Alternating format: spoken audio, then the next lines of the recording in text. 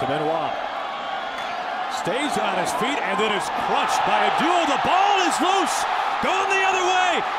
The area, the linebacker chugging down the sideline. He is running out of steam. The defense. Here's a look at the hit.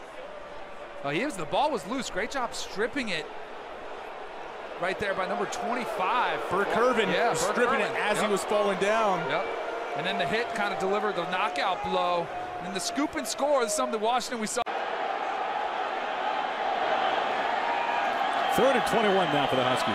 All kinds of time. Browning heaving it deep, looking for Fuller again, and he makes the catch. Back to the first down pass. There's a 3rd and 21. Not many plays you think you're going to dial up to have this much success. And I bet Browning was even surprised that the safeties got kind of crossed up and he had the middle of the field open.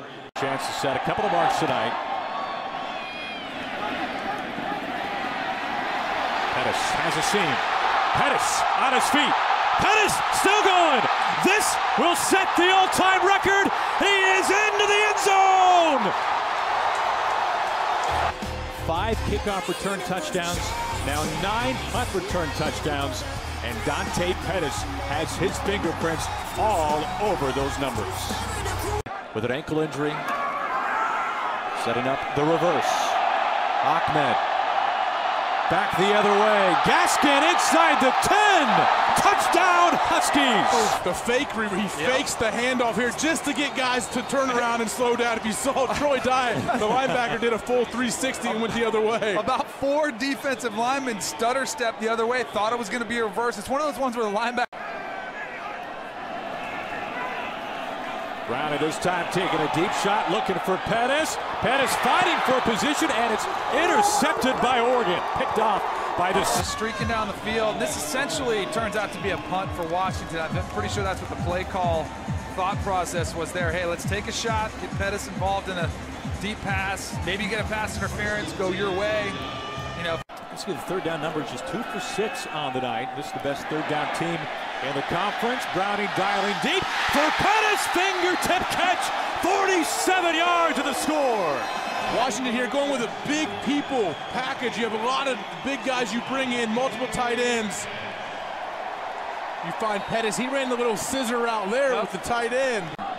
Very regretful of it. I think his teammates are. Gaskin, a couple of nifty moves.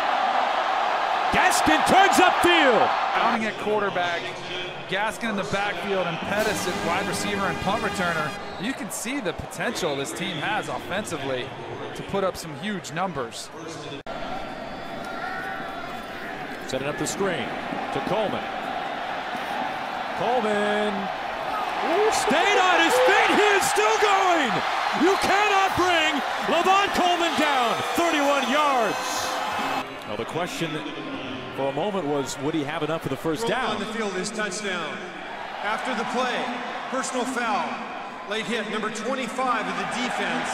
This 15-yard penalty will be enforced on the succeeding kickoff.